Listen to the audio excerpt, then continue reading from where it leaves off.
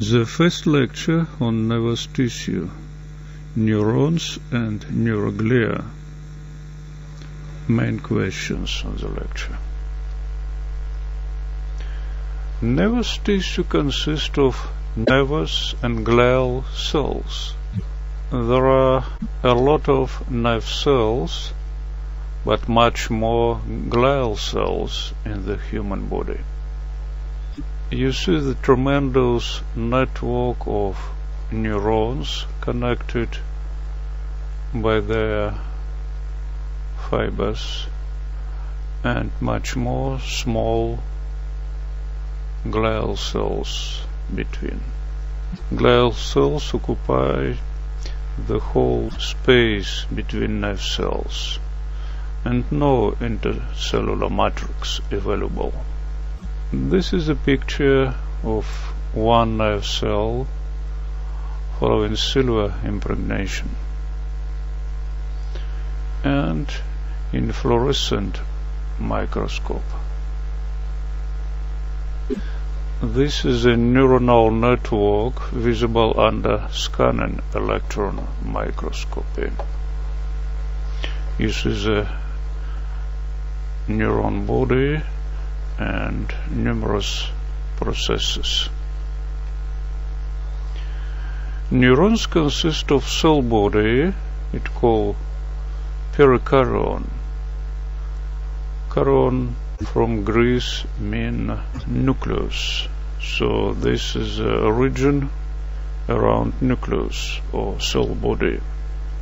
And processes including one axon and several dendrites, derived from Greek word dendron, tree, because these processes has many branches like a tree.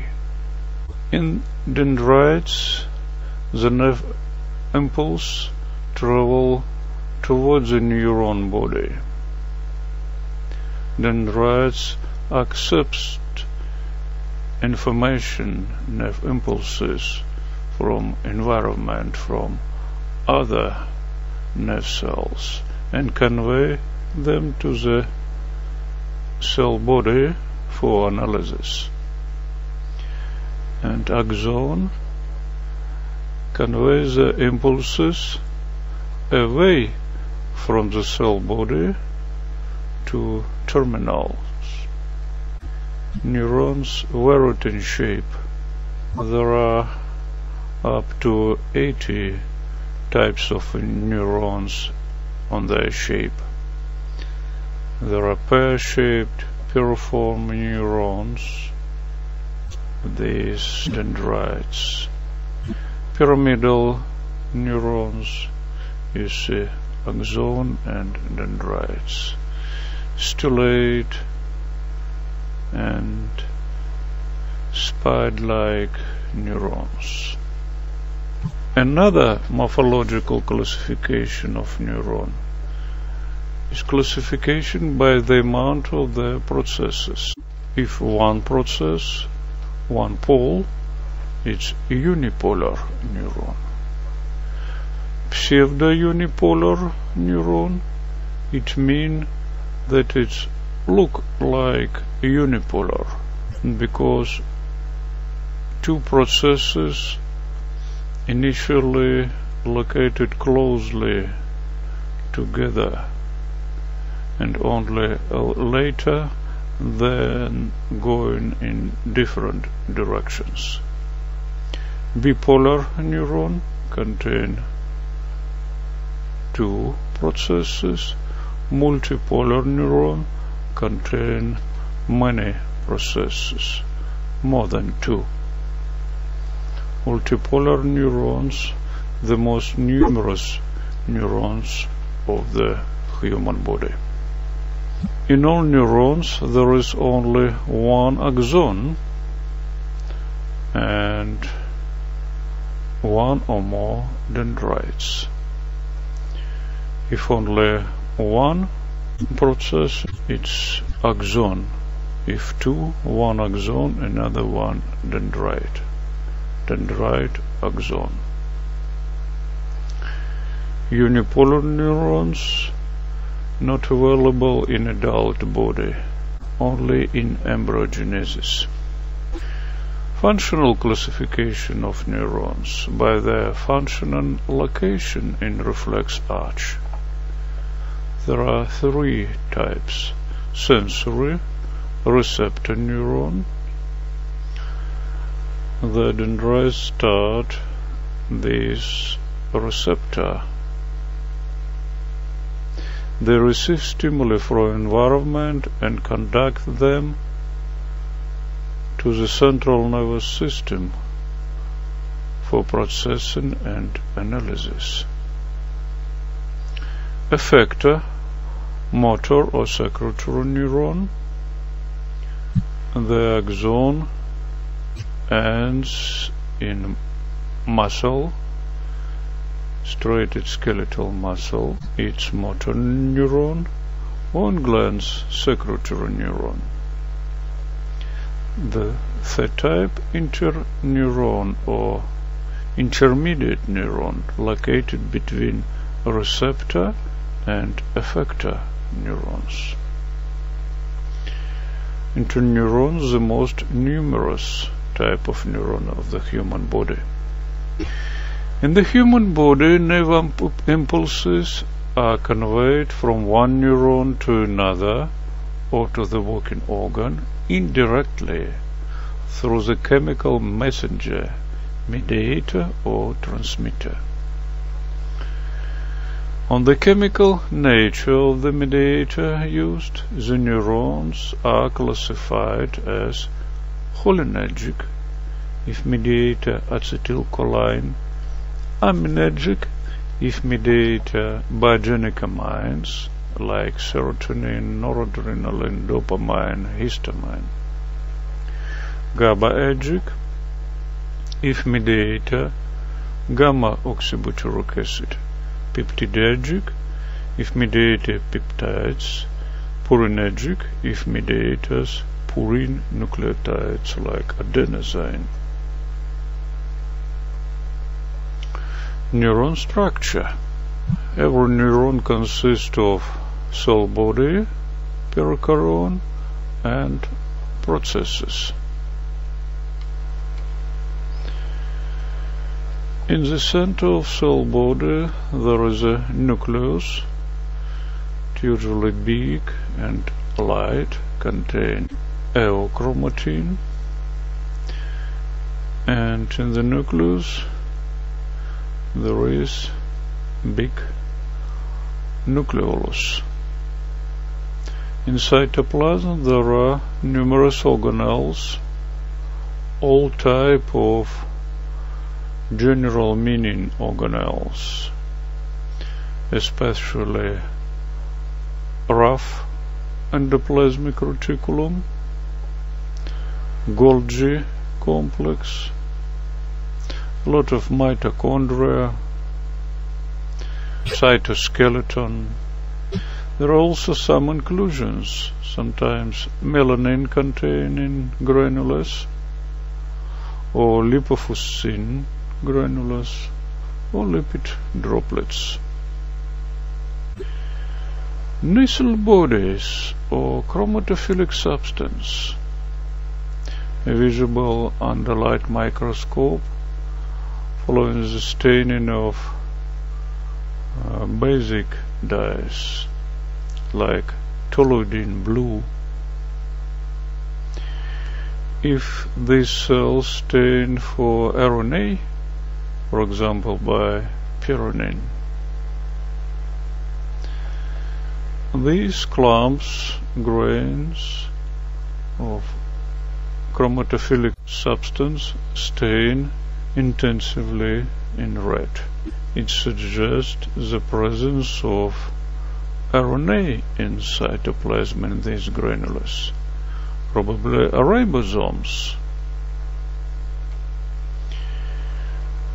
And every clump of chromatophilic substance under electron is clump of condensed rough endoplasmic reticulum. You see canals, cisterns covered by ribosomes, numerous ribosomes. So neurons produce a lot of protein for export on their processes to the nerve ending terminals.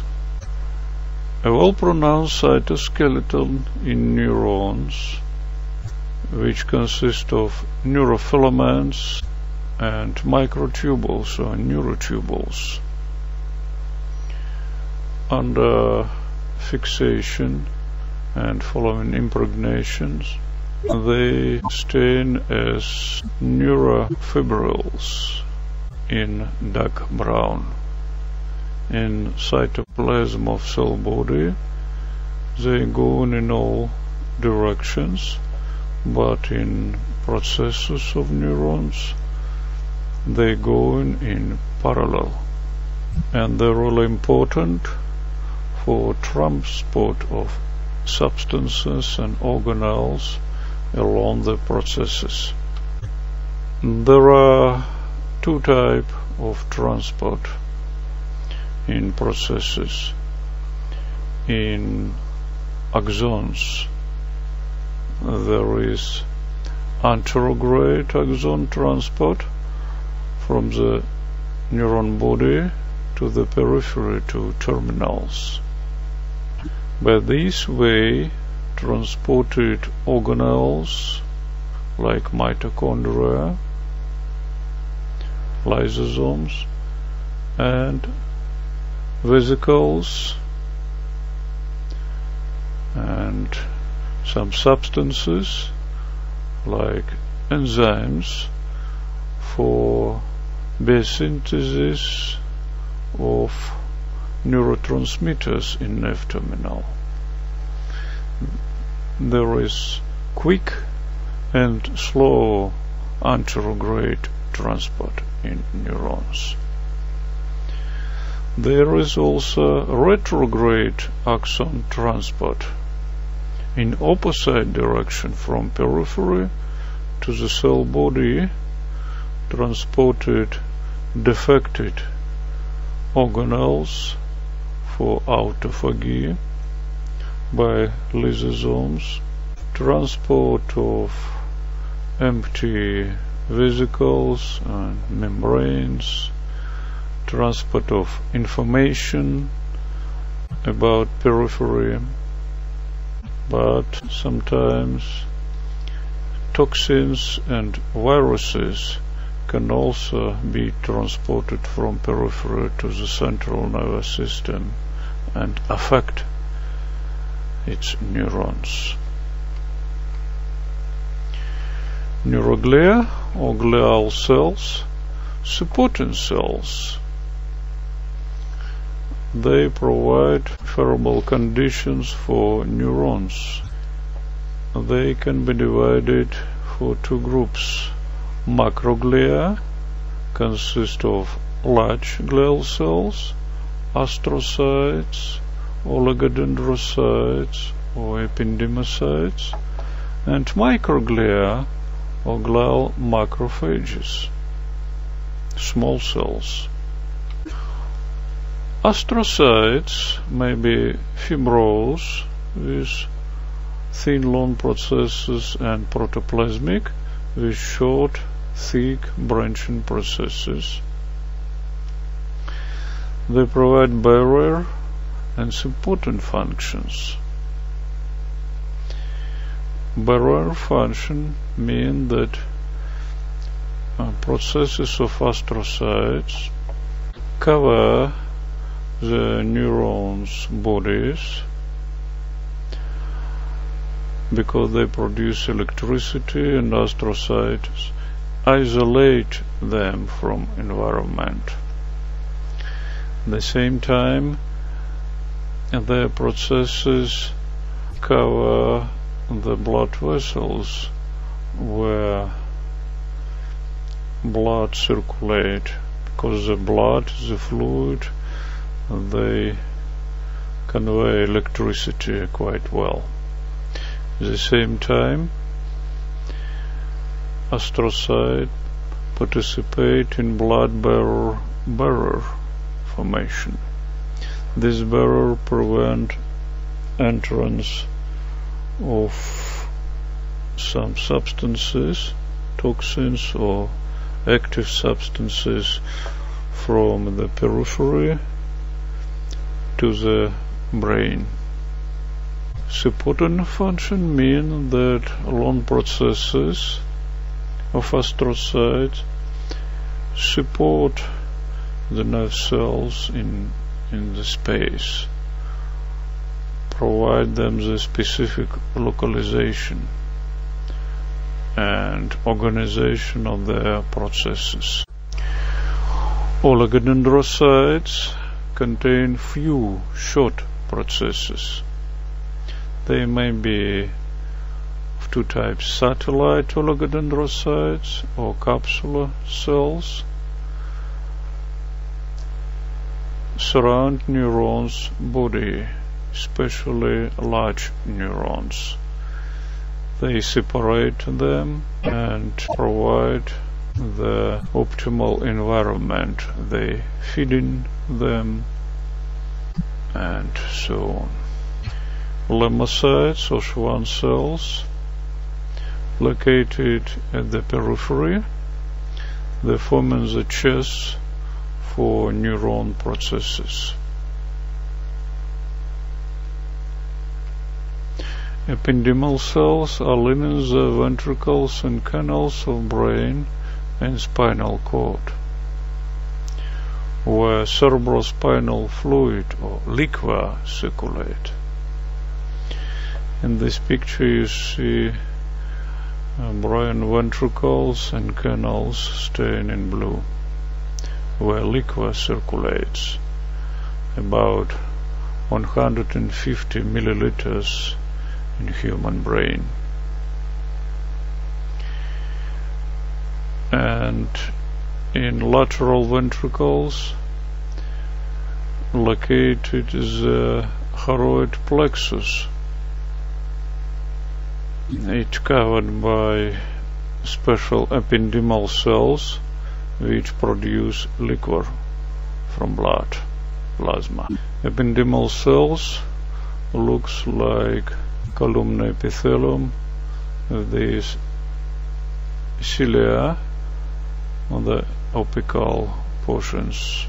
These cilia can move and help to move liquor inside canals. And the basal part contains the long processes. They go through the brain and support nerve cells. But really it's not epithelium. It contains no basal membrane. Microglia, small glial cells with short branching processes. Usually they're not active, but they activated after brain injury, that nerve and glial cells died, and it's necessary to eliminate debris. Microglia became much bigger and round in shape and convert to macrophages, which phagocyte the died nerve and glial cells. Development of nerve tissue and embryogenesis take place from neuroectoderm, which convert to nerve tube and nerve grooves. This is a source for nerve tissue development. Nerve tube initially consists of 3 layers around the primary canal ventricular layer, where matrix cells proliferate intensively, and daughter cells move to the segmental layer, where they convert to two types of cells: neuroblasts, which will differentiate to neurons, and glioblasts, which will differentiate to glial cells. And you see, when axon start to grow, it grow and reach other neurons or target organs, and then other processes appeared, and glioblasts converted to all type of glial cells, for exception of microglia